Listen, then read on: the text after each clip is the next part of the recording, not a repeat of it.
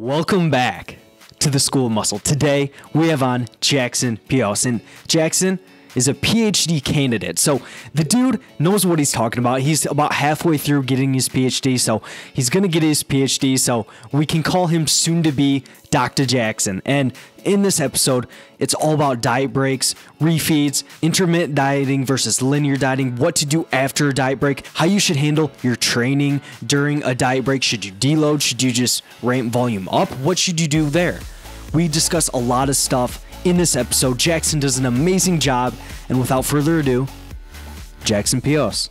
To get everybody on the same page here, to kind of, make sure everybody knows what we're talking about, if you would want to just kind of define what we're talking about when we're saying intermittent dieting versus linear dieting and things like that.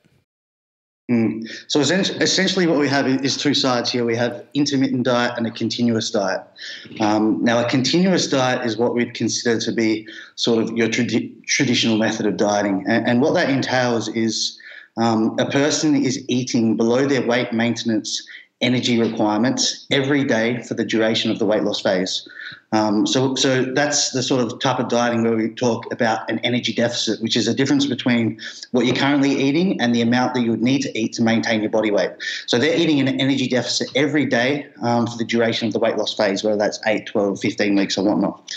And that's sort of the traditional standard way that most people have been doing things in sort of sports nutrition for a long time. On the other side of the coin, we have this sort of new method that's starting to gain a little bit of research attention, and that's what we call intermittent dieting or intermittent energy restriction. And to define that, essentially what it means is you're alternating periods of energy restriction or dieting, alternated with periods of higher energy intake. And usually those periods of higher energy intake, you're usually eating enough to maintain your body weight, or actually even a little bit above your weight maintenance energy requirements.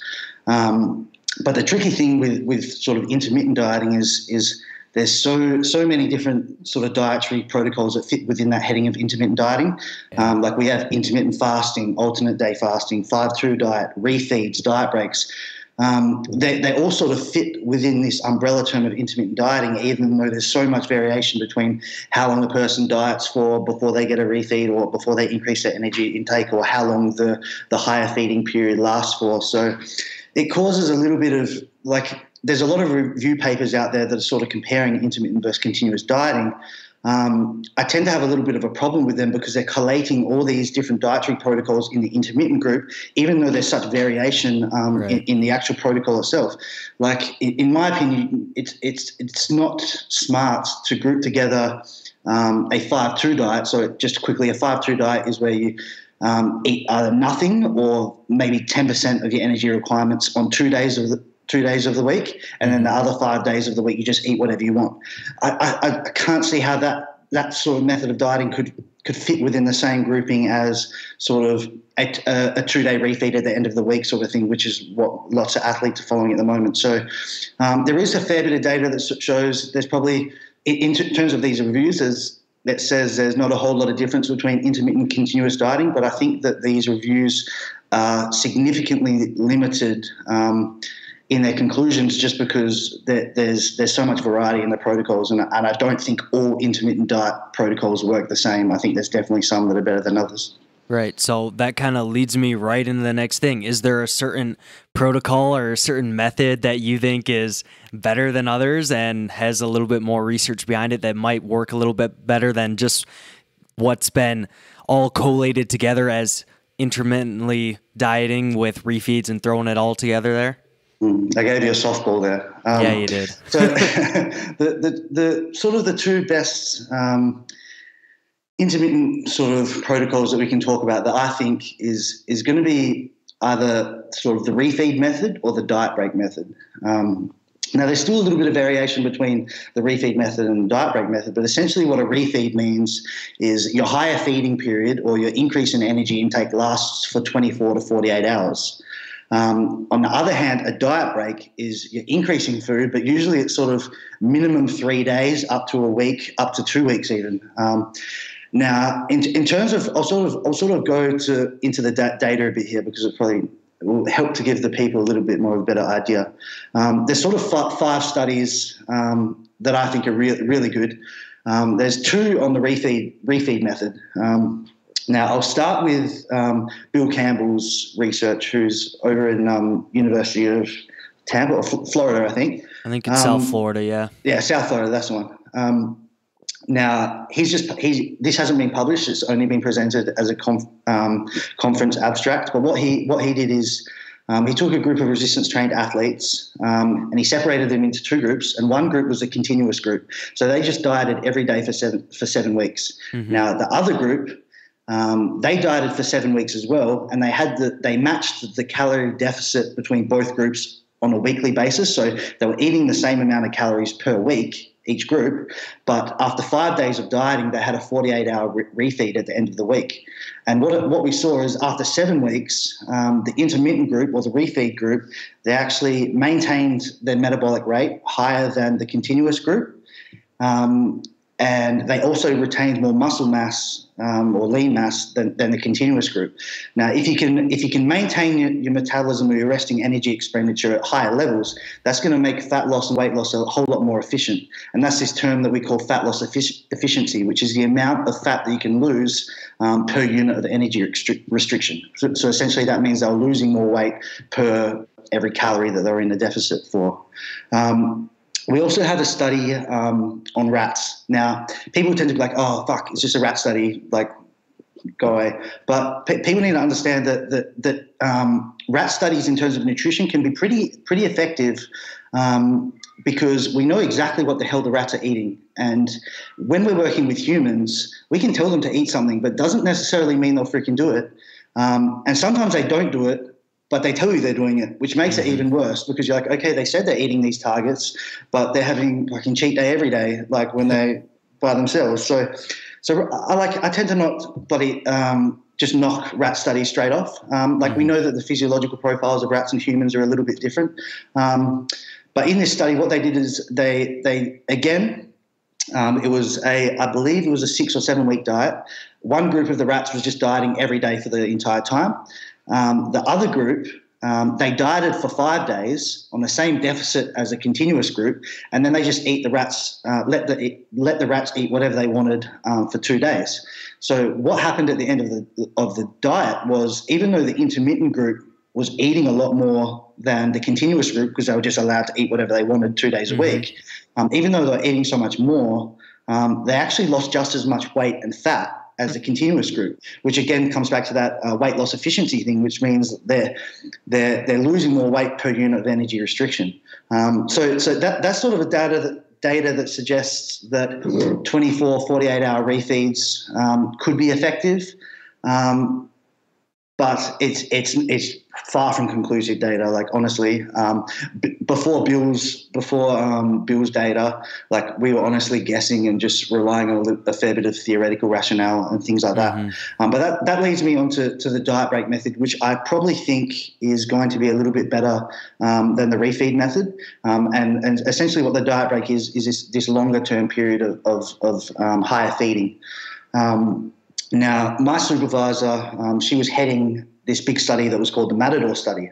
And this was sort of the big study that sort of was like, okay, diet breaks, there's probably something we need to look at here. They probably got a fair bit of benefit for dieting people. Now they use overweight people. So again, we're a little bit limited in what sort of conclusions we can draw from that data. But what they did is they took one group and they dieted them for 16 weeks straight. They just dieted like a standard weight loss phase. The other group, they did 16 weeks of dieting as well, but after every 2 weeks of dieting, they gave the people a 2-week diet break where they were eating enough to just maintain their body weight. So the intervention for the intermittent group was longer because they had all these diet breaks, but they still did the same amount of dieting weeks per se. And what we saw was at the end of the sort of both, after 16 dieting weeks in both group, the intermittent group lost more weight, more fat, and they better maintain their resting energy expenditure than the continuous group, which just trickled down the entire weight loss phase, whereas the intermittent sort of had these little jumps and they maintained a little bit better. We also saw that when they were followed up 6 months later, the intermittent group had regained less weight than the continuous group. The continuous group put a whole lot of weight back on. And again, that tells us, okay, probably The continuous group, they're suppressing their resting energy expenditure or their total daily energy expenditure to a far greater degree than the diet break group. I know we're going a little bit hard on the research here, but I'll finish. No, that's fine. I'll finish one more study. So I said a diet break is sort of minimum 3 days of high feeding. Mm-hmm. So that another study, they took a 6-week diet. One group, again, the continuous traditional diet, dieting every day. The other group, after every 11 days of dieting, they gave them a 3-day diet break.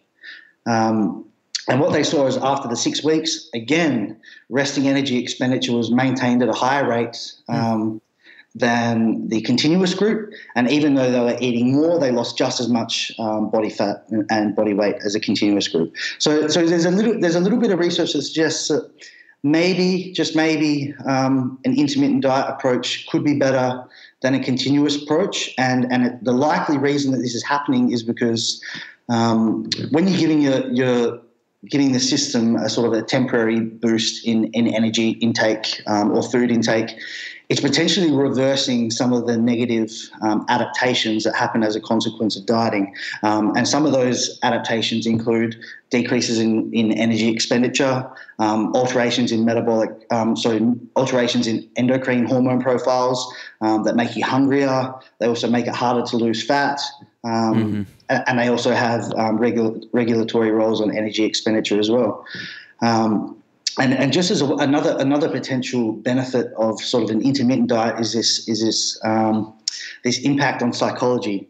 Now we know that, like I'm pulling this because I'm working with guys in the diet break group at the moment, and they're coming to me and they're telling me, like, dude, like I feel fucking great. Like after these diet breaks, like I'm ready to tackle this next block of dieting. So that's real world like feedback that I'm getting in that study. So I'm thinking that because the athlete or the person doesn't feel so restricted over such a long period of time, that an intermittent diet may be beneficial just because they give themselves a little bit of a mental break from that sort of that constant deficit. So and if they feel sort of mentally stronger, mentally better, it's likely that they're going to be able to stick to the diet in the long term. And we know that the biggest predictor of success on any weight loss diet is adherence to the program. So if they are better able to adhere to the program, that's a massive thing that nutritionists need to be thinking about, because they need to be like, okay, well, it doesn't really matter how optimal a diet is. If they can't stick to it, it's not going to work. So if we can make it more likely that the athlete's going to stick to this program, we probably need to start swinging things towards this diet break method. It could be a little bit better. Yeah. Right. So it's much more than just the like there are probably some potential beneficial physiological benefits of reversing some of those adaptations, but absolutely, that psychological side probably plays a pretty large role too with adherence and everything too. Massive.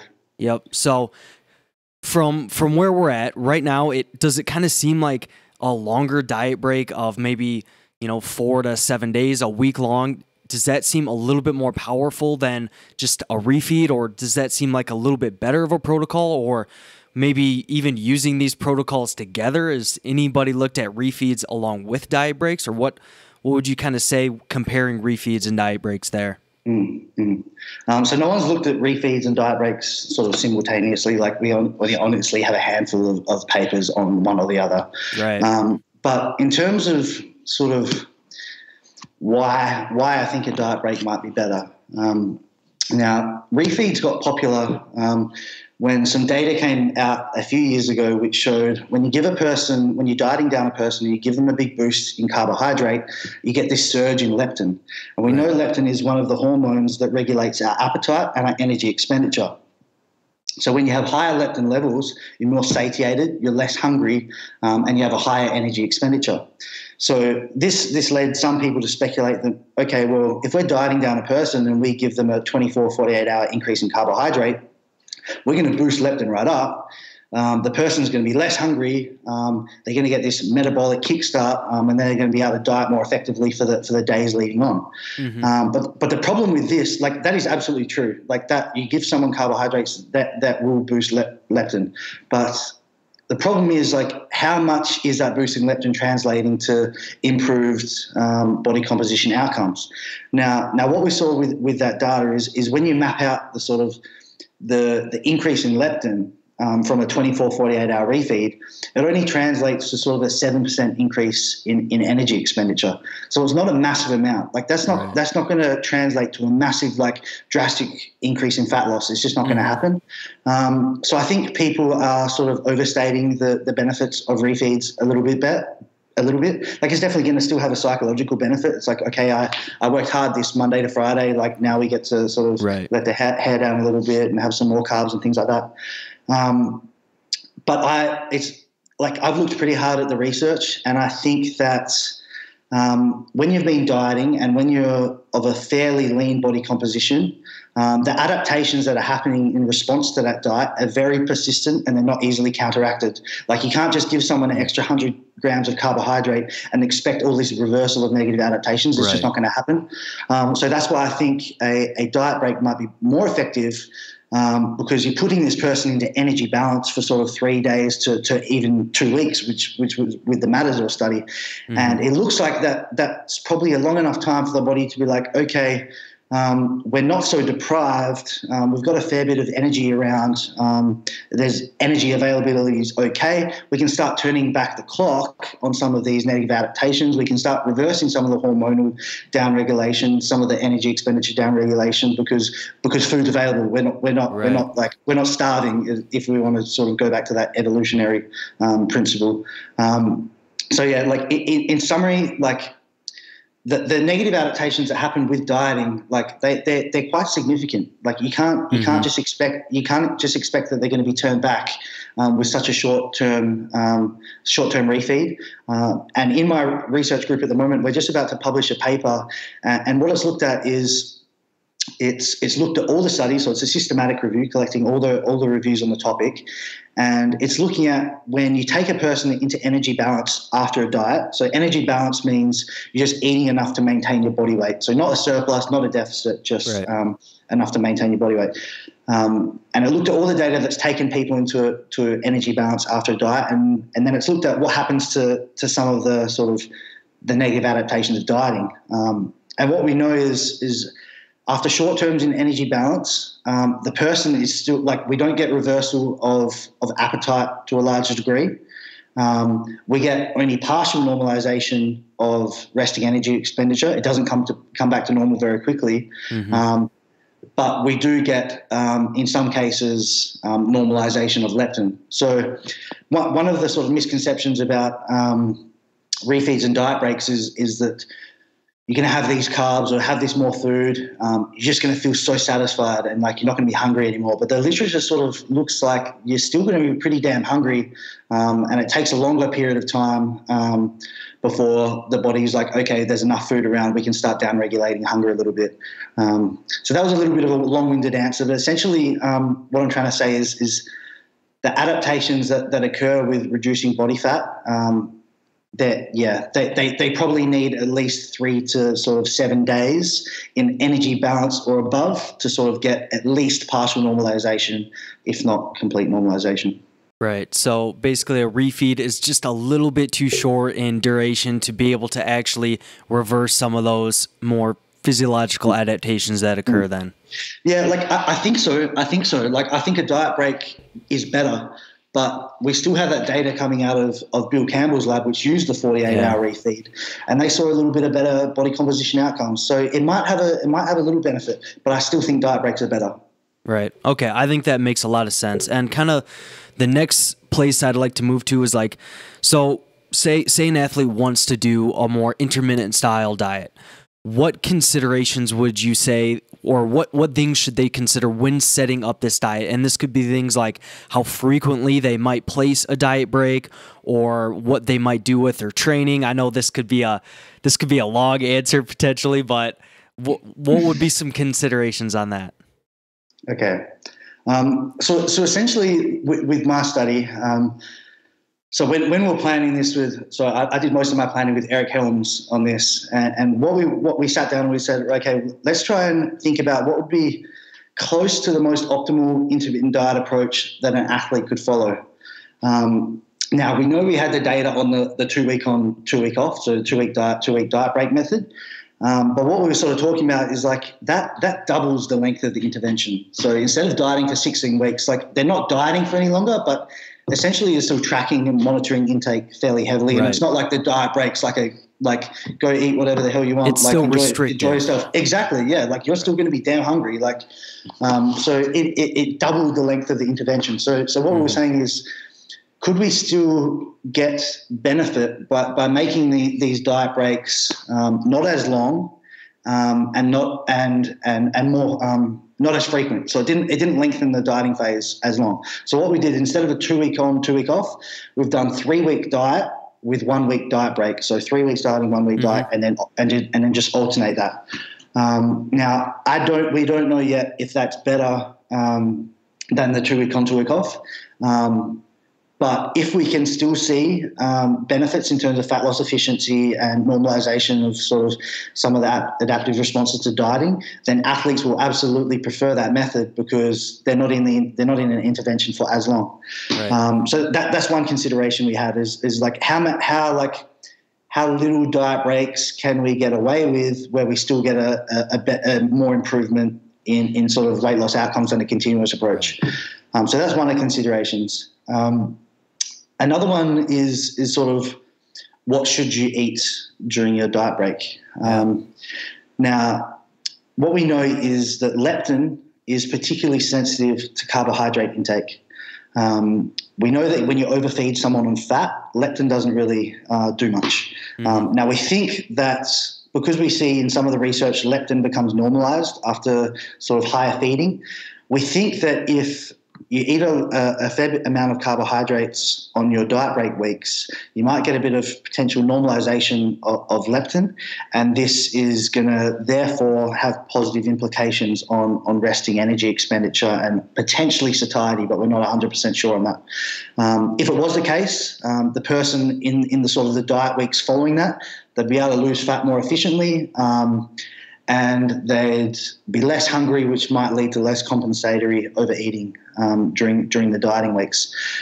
So it seems likely that in a diet break, you should be allocating a fair chunk of your sort of those extra calories that you're going to be adding on. You should be allocating a fair decent amount towards carbohydrate.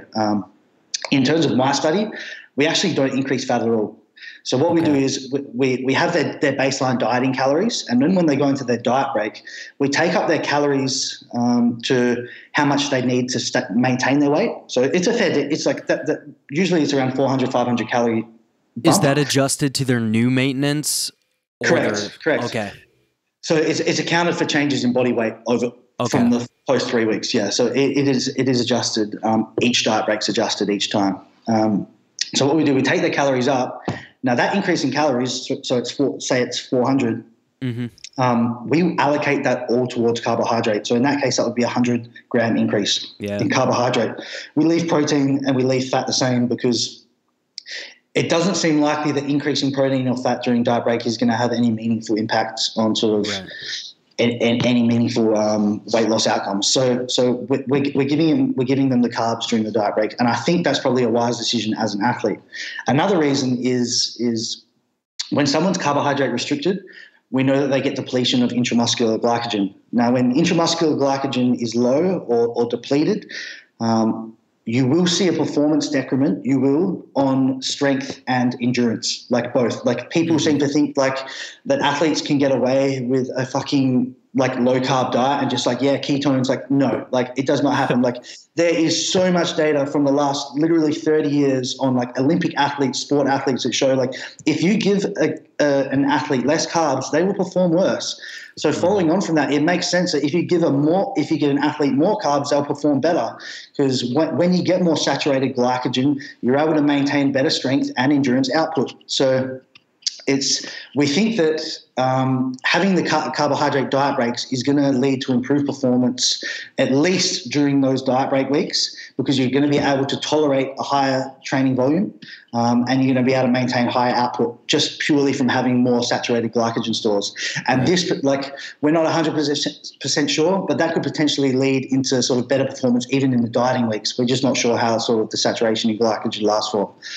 So that's another consideration. Like if you went on a diet break and you just gave an athlete a ton of fat, like that's not going to do shit for glycogen. It's not going to do shit for performance either. So, yeah, I think it's very smart for an athlete to be loading up, like not overfeeding, but at least like with that calorie increase, you should be a majority of it should be coming from carbohydrate, if not all of it. Mm-hmm. Okay, I think that makes a lot of sense. So, kind of. The two main considerations there are maybe would you say every 3 or so weeks throwing in a diet break? And that would probably be for your new maintenance, so maybe relative to the body weight lost. And then you would also, when you add calories, do it kind of favor it in carbohydrate. Does that sound about right? Absolutely. Yep. Cool. And then do you think that your body fat percentage of where you start your diet plays into this too? So like, do you think if somebody starts at a higher body fat percentage, say around, I don't know, upper teens, around 20%, do you think that they would need less frequent diet breaks as they go? Or do you think that it would still, since they're still spending time in a deficit, they still might need these diet breaks every 3 or so weeks, somewhere in there? That is a very good question.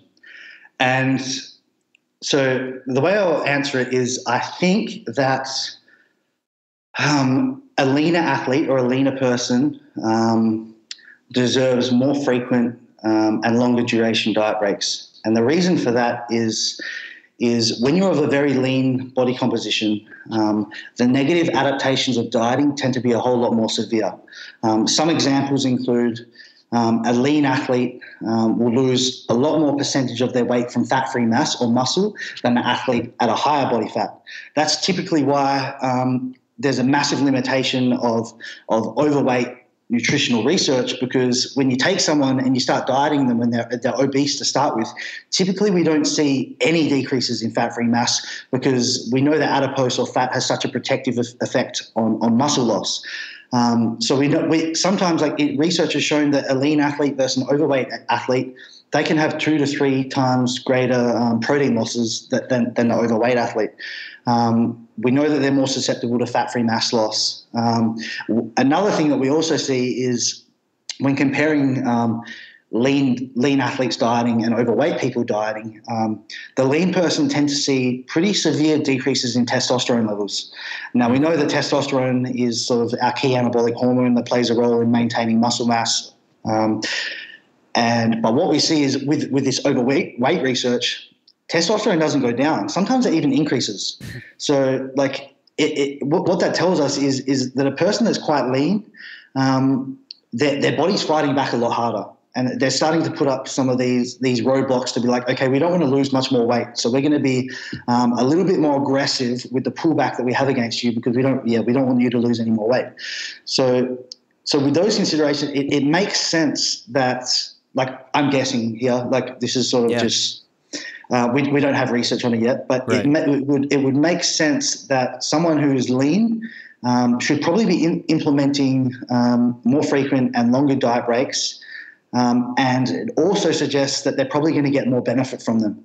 Now, if you were giving an overweight person a whole lot of diet breaks, yeah, they'll get the psychological benefit, but because the system isn't fighting back as hard, they're probably not going to get most of the physiological benefits yet, because the system isn't sort of out of homeostasis yet, if that makes sense. Yeah. So that's my opinion on it. But yeah, I'm not totally sure.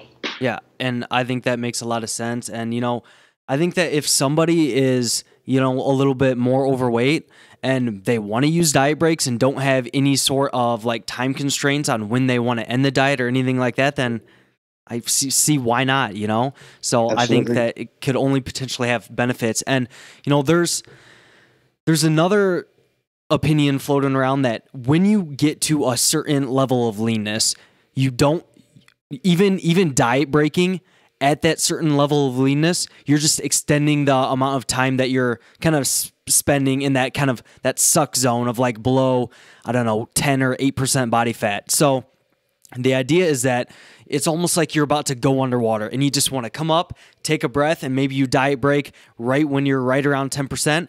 And then you just dive down to either get to your show or your photo shoot or something like that. And you just kind of don't worry about diet breaks because that might just expand the amount of time that you're kind of in that zone where things could get, pretty hairy. Do you have any, I know there's not going to be any like research on these super lean athletes doing diet breaks, not diet breaks, but would you speculate at all on what you might think here? Yeah, see, I don't know, but I probably tend to disagree with that a little bit. Like, okay. I don't think that it makes too much sense that like once you get below a certain body fat, then it's just pushed to the finish. I don't really understand. Like yeah, you get the benefit of a shorter diet phase, but if it's less efficient, then I don't think that's a worthwhile trade-off. Like just anecdotally here, like from speaking with Eric and his team 3DMJ, they tend to sort of favor longer, bigger diet breaks as a bodybuilder gets closer to contests. So they're trying to actually increase food in those final stages, and they're seeing a lot of benefit with that method. So there's nothing I'm aware of that would suggest that sort of once you get below 8%, just hang in there and go for the finish. I'm not aware of any sort of research, whether observational or scientific trials, that suggests that would be better than not diet breaking during that time. Right. And that probably makes the most sense to me too. And when I think about it, like a lot of bodybuilders will talk about how much better they feel when they're eating into a show. So like if you took a diet break and ate a little bit more food and just felt better, I feel like that would still be beneficial. And even if you are already that lean. Absolutely. Yep. So the kind of the last kind of like little consideration I'd like to talk about is training. So when an athlete is dieting and they take this diet break, what do you think that they might potentially do with their training here? I know some people like to deload, some people just train through it. What do you think here? That's a good question. There's a couple of ways we can attack this. Now, just talking about the refeed method, sort of the 24 to 48 hour feeding, there is speculation by some coaches that on the days that you are refeeding, you should train your weak body part or the body part that you're most hoping to grow. Now, the rationale behind that is that when you have a big increase in carbohydrate on those days, you get a more amplified anabolic response. This happens through insulin. So we know that when you get a whole lot of insulin in the system, you get activation of this AKT-mTOR pathway. Now, this pathway is a pathway that leads to sort of stimulating muscle protein synthesis. We also know that insulin blocks protein degradation. So in theory, it would make sense that, say you wanted to grow your chest, that you're going to refeed on Saturday, so you're going to train chest on Saturday. It makes sense that these carbs are going to stimulate protein synthesis on that day, more so than on a day where you were carbohydrate depleted. And this potentially could lead to sort of more muscle growth in that area. I think that's stretching big time. We don't have any evidence to suggest that that's probably like going to make meaningful impacts on increased muscle growth. Like I said, because it's only 24 hours or maybe 48 hours, like I don't think that's enough of an increase in food to sort of merit sort of drastic changes in muscle growth. Like I don't think it's going to happen. And I think that if you just put your refeed on any day training muscle growth, I don't think you'd notice any difference if we sort of track that. Right. Now with the diet break, it's a little bit different. I think you can do some training things. So with the refeed, I don't think it really matters. I know some people would like to do it on their weak body parts, and maybe it gives them a little like a psychological benefit because they're like, oh yeah, I feel full and good, and I can train hard on that muscle. But I don't think it's really gonna affect the outcomes at the end of the day. But with a diet break, I think there is some things you can do. Now, I've spoken with Eric and Andy Galpin about this, and now if you're doing a diet break that's sort of a week long, you're essentially providing the athlete with additional nutritional support that's going to negate some of the negatives of continuous dieting that's happened in the weeks previous. Now, because this is happening, the athlete is, if it's for a week long of higher food, the athlete's going to be able to tolerate higher volumes and they're going to be able to perform better. So it makes sense that in diet breaks, you might want to have higher volume training blocks or either outcome-focused training sessions. Now, what outcome-focused training sessions is this is sort of going back to a little bit more sports athletes and not so much bodybuilders. Okay.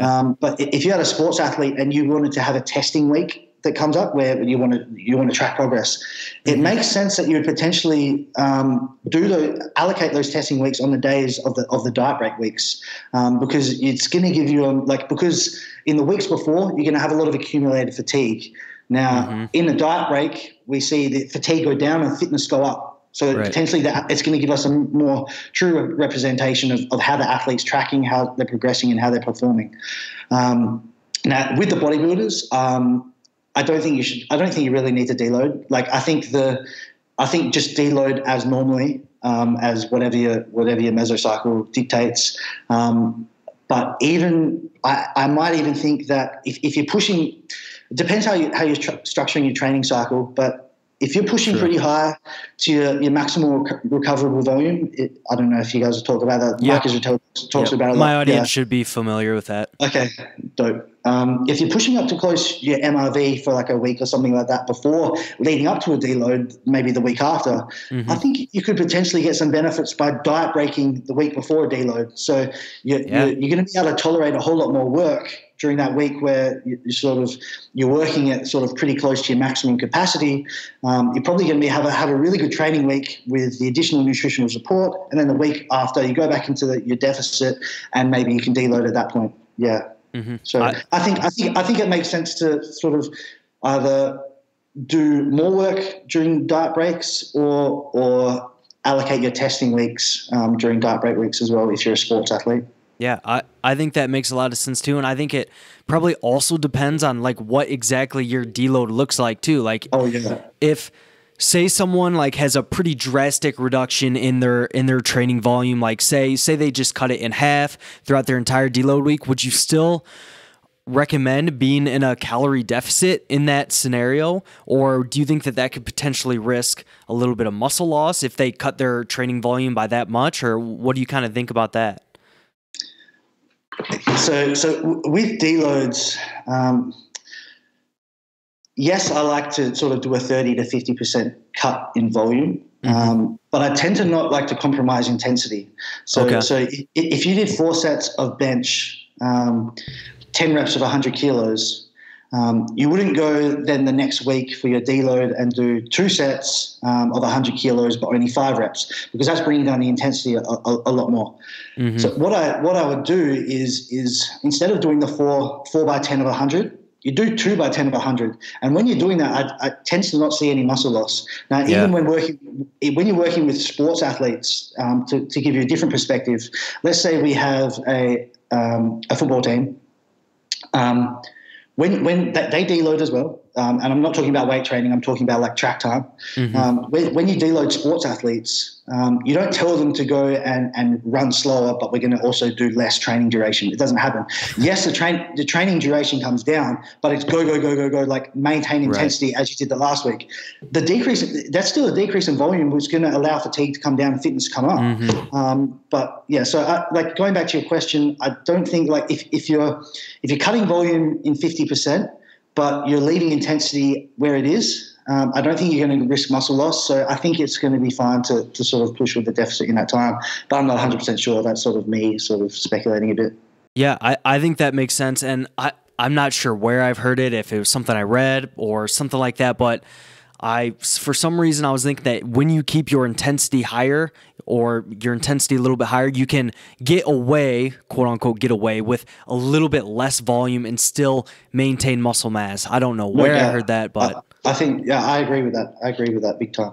Okay, cool. So as for training during a diet break period, it might be a good idea to either ramp volume up and to maybe do a little testing week right before deload, but Then again, if your diet break somehow lands on your deload, probably a good idea to make sure to keep your intensity higher if you're reducing volume. Does that sound a pretty good recap there? 100%. Yep.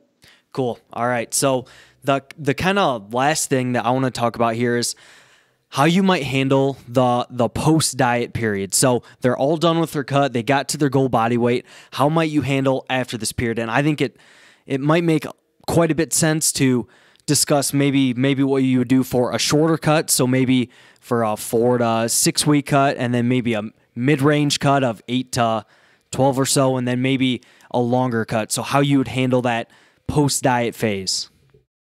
So essentially what the two sort of strategies that we can go with is either a reverse diet or what's called the recovery diet. Mm-hmm. Now, a reverse diet, essentially what that means is you finish the diet phase and then sort of the post-diet 8 to sometimes even 16 weeks, you just slowly trickle calories up. And that trickles calories up through the deficit. So essentially for the first sort of month, you're not actually back into weight maintenance or energy balance. You're just reducing the size of the energy deficit. Right. I don't think that's a good approach. And I don't think it matters really how long you've been dieting for, whether it's short or long term. I don't think that's a good approach because what we know is to reverse some of the negative adaptations of dieting, we need the person to be at least in energy balance. Now, if they're still in an energy deficit, even if it's less, that's not going to reverse any of the negative adaptations of dieting. So I don't think that's a good approach. Yeah. What I think is a better approach is and to be honest, I don't actually think it depends too on the much length of diet? On the length of the diet. Okay. Like if you're doing a mini cut, like it's pretty standard for some, like a mini cut might last 6 weeks or something. Mm-hmm. It'll be pretty standard for someone to even just go back to what they were eating pre-mini cut without like not having an in-between phase. But with sort of at least a standard cut or a long-term cut, I think a smart way to go about it is probably to increase the weight maintenance immediately.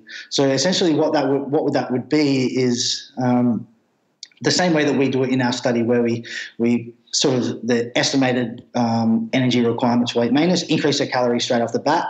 It probably still seems well. I'd still give it to carbohydrate. I wouldn't be increasing the other nutrients unless fat is so low that there's palatability issues with the diet and things like that. I'd still be giving a decent chunk of carbohydrates. I'd probably run there with a week. And from that point, so like once you're at weight maintenance, we know that you're going to start getting reversal of some of the energy expenditure suppression, some of the alterations in hormone profiles and things like that. Once you get to that point, then you can be more conservative with the increases in energy intake. But people need to understand that sort of once you go back to energy balance, you're not going to immediately feel 100%. You're not going to feel like satiated on weight maintenance calorie level. It's not going to happen. So it's still going to feel like a more mild case of restriction. So it still takes it's still going to be a little bit draining, but it's going to be a lot less draining than if you reverse diet and just trickled calories up so slowly. But yeah, so bring them up to energy balance immediately post diet, and then you can make pretty moderate sort of calorie jumps every sort of 1 to 2 weeks until the person's sort of 5 to 10% above the weight that they finish their diet phase at. Now, this is sort of where it comes a little bit difference between bodybuilders versus sort of other athletes in general pop. Like, if, for example, an athlete might only have to lose 5% of their body weight during a diet phase, so it wouldn't make sense to then take them to 5 to 10% of their post-diate weight straight after, if that makes sense. Yeah.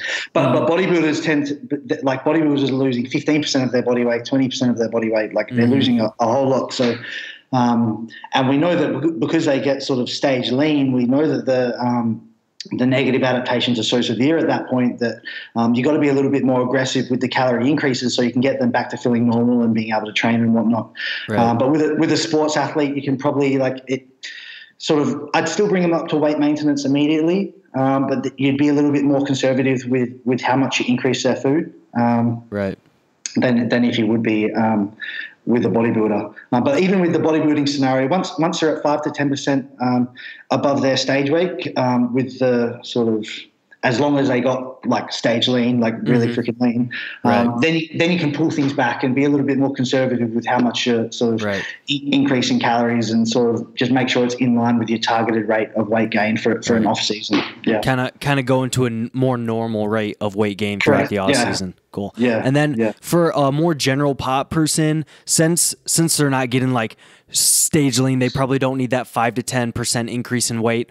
Do you kind of just go a maintenance phase and then kind of see how they're feeling and go based off that? Or would you just do like one mesocycle or something at maintenance? Or how would you kind of figure out the time course to stay kind of around maintenance for them? Yeah, well, you gotta understand when we're working with Gen Pop people, like their priority is to maintain the lost weight. So it's not like you're turning into an off season and being like, okay, now we want to gain 300 grams a week. So you have to take a little bit of a different approach. Like you will take them up to weight maintenance, but essentially what your goal as a nutritionist is at that point is to sort of get them at a caloric level where they're eating, where they feel like they're not restricted, and they can sort of stay within 5% of their post weight, their post diet body weight. So it's a little bit of a different approach with those sort of guys. Yeah, and then for, say it's just a kind of a recreational bodybuilder that didn't quite get like stage lean, maybe they just did kind of a standard cut and now they want to kind of go through a gaining phase and gain some muscle. Would you say that they could take just maybe a short little maintenance phase for a few weeks and then kind of slowly work back into that kind of that typical rate of weight gain throughout an off season, or? Yeah, so same approach, but less aggressive than the bodybuilder who got to 6%. Okay. Yeah. Yep. I think that makes a lot of sense. And, I think that's about it for what we needed to cover today. Is there any like future research that you're like doing right now and that you're really excited about kind of on this topic, or what's to come here? Some cool shit that's going to happen is we've got a review paper that's just been finished. We're submitting that for peer review this week, and the authors on that, we've got Helms, Lane Norton, Andy Galpin, and what we've done is we've collected sort of all the data that exists on intermittent versus continuous dieting. We've looked at it all, and we've said, right, okay, looking at what we have, what sort of implications does this research have for athletes that are potentially considering how to do an intermittent diet? And what we do is we also put a lot of practical recommendations in there. So what we say is like, okay, if an athlete is going to use refeeds or diet breaks, this is like, we don't know for sure, but this is probably a pretty decent way to do it. And so we give a lot of recommendations. So I'm really excited about getting this paper published because it's such a great resource. It's going to be like a book, really. Like it's going to, like people are going to learn a lot from it. And the problem with this intermittent dieting is where it currently sits is refeeds and diet breaks. They're being prescribed by nutritionists purely based on anecdote, and being like, okay, this is what my coach told me to do, blah blah blah. Like it's very, very speculative. And I think this is going to be the first paper that's sort of been like, okay, like, let's stop speculating so much and let's sort of look at what the research actually says about these things. So that's one thing that I'm pretty excited about. Obviously, I've got the massive diet break paper that we're working on at the moment. I'm also want to look at we're collecting the data at the moment. I'm just not sure exactly how we're going to set it up, but essentially what we're going to be comparing is the psychological differences between an intermittent versus continuous diet. And we're looking at things like body image perception, body dysmorphia, the drive to eat, things like that. Because we speculate that an intermittent diet is going to be better than a continuous diet for things like that. But we don't. That hasn't been tested yet. So I'm collecting that data on the side. I just haven't decided what I'm gonna do with that yet.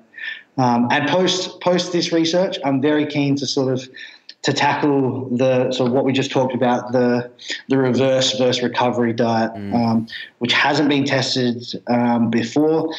We just think that the recovery diet's probably a fair bit better. Yeah. Like I was just going to say, these things haven't been tested a lot, and I can't wait, especially on the psychology part of it. Like a lot of people just kind of say anecdotally, diet breaks, refeeds are great for like your psychological health, but it would be really interesting to see like some more objective body dysmorphia, body image, and things like that. See if that's improved with that stuff for sure. Yeah, man, for sure. Awesome. Well, where can people find more about your stuff? Where can people find you?